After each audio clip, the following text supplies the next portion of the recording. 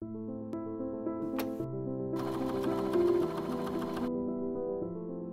feels like I've been sewing forever.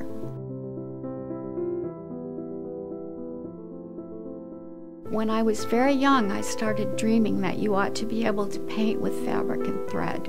I just really didn't have any idea how it could be done. It has always been about gaining a texture, gaining a feeling of wind, a feeling of water moving, and that's done with a quilting stitch.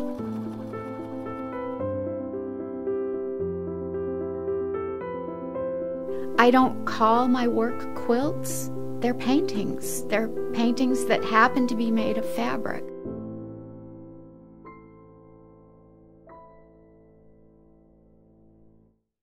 My heartbeat is landscape. I began with winter because I love winter. Cold air, I love it. I love the way it feels, the quiet, the muffled sound of the snow. Those are inspirational for me. The trees especially, because they are the earth's skeleton, and they are reaching up to heaven. And all the other seasons, they're clothed, but in the winter, you really see what's there. I did it because of the poppies. The evening light was coming across the landscape, and when I turned, I saw this fabulous old abandoned church, and I knew that it was going to become a piece of art. It really was the beginning of thread painting, heavy thread work for me.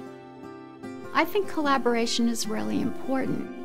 So Claude, my husband, is a wonderful partner. I can say to him, "Oh, look at the light," and he gets it. And he'll turn my head to another spot, and I'll see what he sees. It's a wonderful thing to share.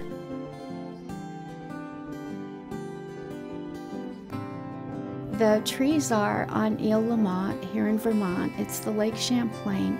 It's a place that we really love. The bark on the trees is heavily thread painted, as are the leaves. However, the piece is a dye-painted piece. It started out white, and I painted it with dyes, and then I painted it with thread. There are probably about 40 artists in the world that do something close to what I do, and that means that anything that I submit has to be excellent. It has to be excellent on the front, and it has to be excellent on the back. That drives me. It's a good thing. Vas-y means let's go.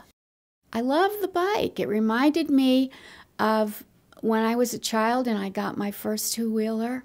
That was just freedom, and this bike just is saying, let's go. I live in my studio. My studio is a pretty small space, but I think with all my work, the real secret is time, that you have to be willing to spend the time.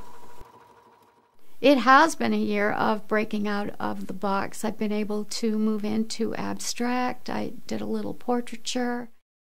This next one is called Adventures in Space. I was experimenting to see if I could dye paint and use a big brush technique. I really love it. I love curating. It's lots of fun. It's lots of work. I get to take a group of artists or a group of art and create a new work out of it. The work of intertwined all comes from those roots, ancestors that knit or that spun their wool or wove, but it's taken to a totally different level. I knew these people were out there, and I just needed to find the right combination of them for this show, and I think I did. When you talk about music, people say, well, she's a crossover artist. Well, I'm a crossover artist. My work is gaining in value every day. I have won prizes. I am getting a national reputation. Mostly I hope they'd want to own my work just because they love it and they don't think they could live without that piece. There is more work in my brain that wants to happen then I don't know. Can I get it done in a lifetime? I really don't know. But I sure hope I can. To be able to take that gift and move in it and work in it and share it with other people, wow, what a great life.